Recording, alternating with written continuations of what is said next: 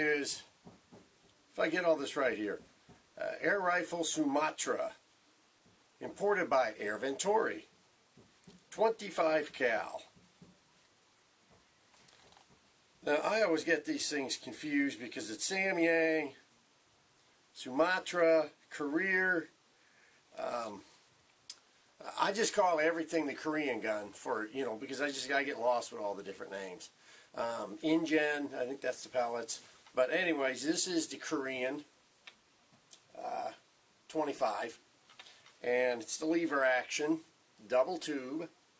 Some guys like single, some guys like double. Double is a bit heavier, does have a lot more weight to it. You're cycling it, the lever action comes down. This lever's got to be all the way forwards, then you can pop it out. There's a little tiny catch here on the side, so if you don't have it all the way back like this, it's going to hang on you. Now, I'll show you in a close-up how I put the slugs in here.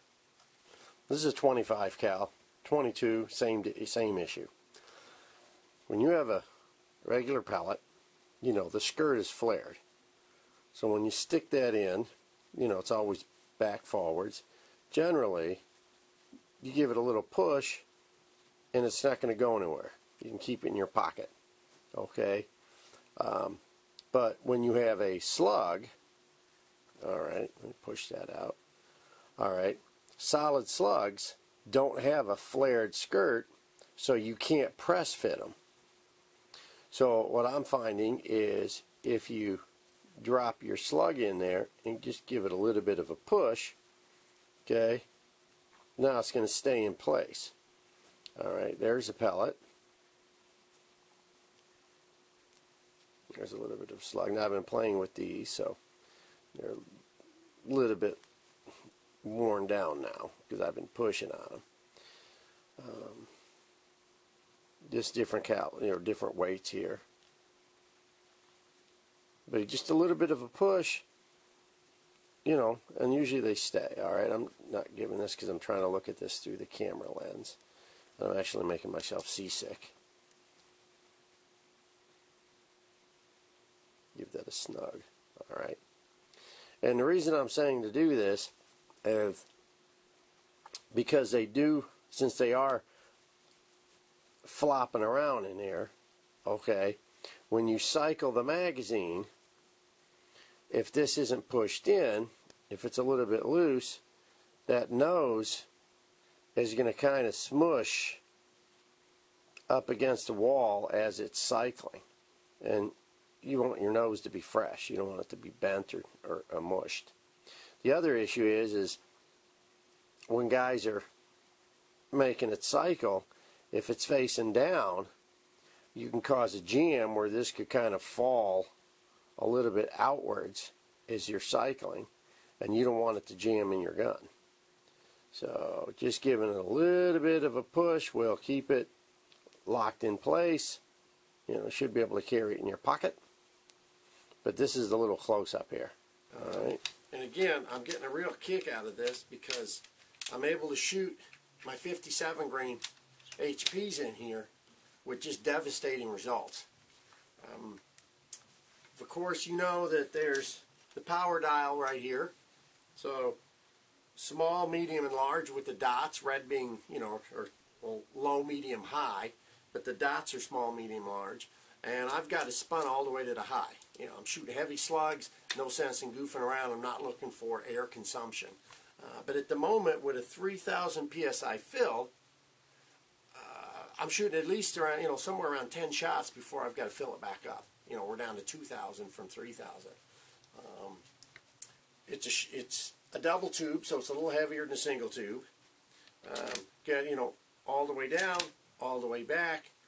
And what I'm telling most guys, to keep the nose of your slugs from getting jammed up, if you're not going to wedge them into the magazine so they sit tight, whenever you cycle the rifle, keep the nose pointing upwards. That way you're not like this, the slug isn't kind of falling through and it's not going to get dinged up or jammed because they're not tight in there. As I've shown a regular pellet's got an oversized skirt, so it's a press fit that goes in.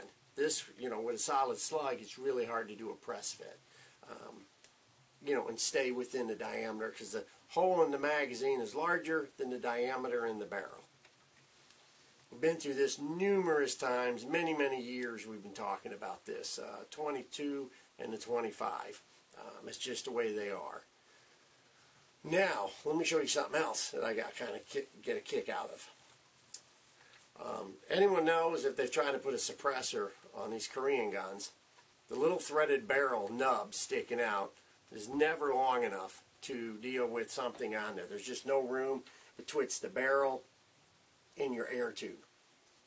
So I went to Donnie Fly's website, and he's got an adapter on there, and I don't know what the metric threads on the gun is, but it's a 1/2 by 20 on the OD, and I had a little suppressor that I've had this for years. I forgot who made this. But it works perfect for this, and there's nothing I like more than toning down the sound. Doesn't affect the accuracy at all.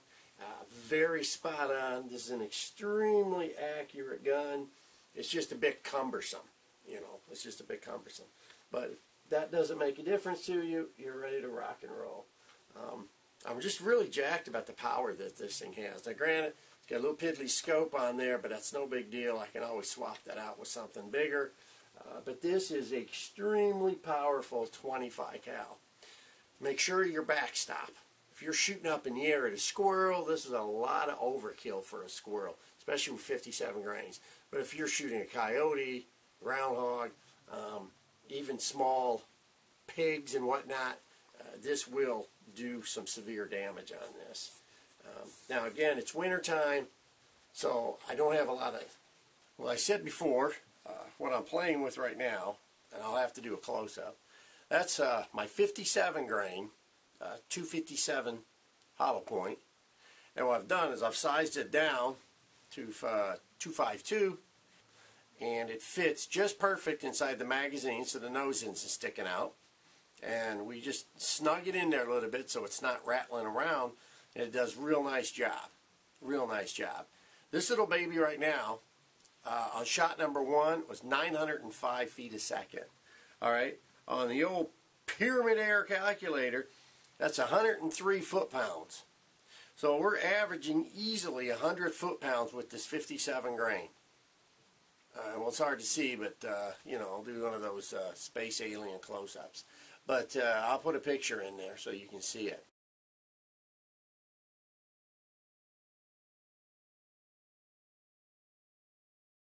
Now, what I did is I shot some ballistic gel just to see what happens.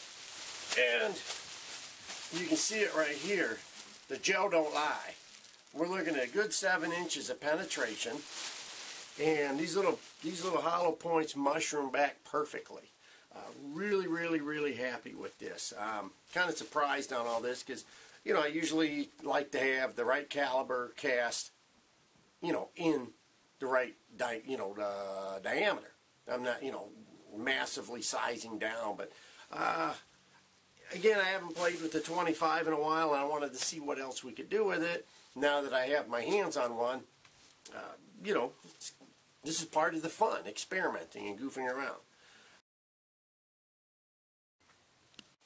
In the beast.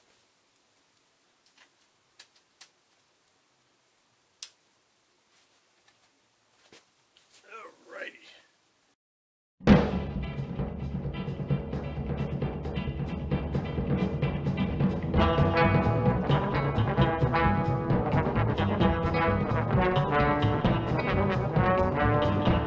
Now you see I'm all over the place because I was sighting it in, playing with the suppressor, doing a lot of stuff.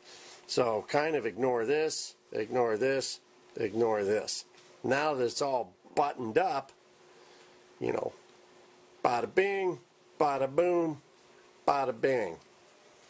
Look at that. That. I mean, these are just, you know, pit in the ace there. Granted, at 100 yards, I have no idea what I'm going to be doing. but that is tight. So, and again, that's with the 57 grain hollow point. Size down to 251, 252. Some guys like different diameters. I get calls all the time. I believe this is best. I believe that is best. I do whatever you want. Okay, enough of cardboard. So, with that said, that's about the end of it. Like I said, it's just a short little thing. During the wintertime, I'm going to be playing with the ballistic gel, just trying out different slugs, showing you what we're coming up with. Got so many I can shoot out of this 25.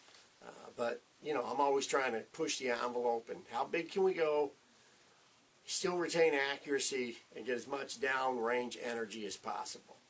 So with that said, Mr. Hollow Point out, and make sure that you guys hit the air gun shows when they come into your neighborhood. You'll have a lot of fun, meet a lot of good people, and get all your questions answered. Plus, there's a lot of quality deals going on at those shows. A lot of good deals going on. Till then, take care.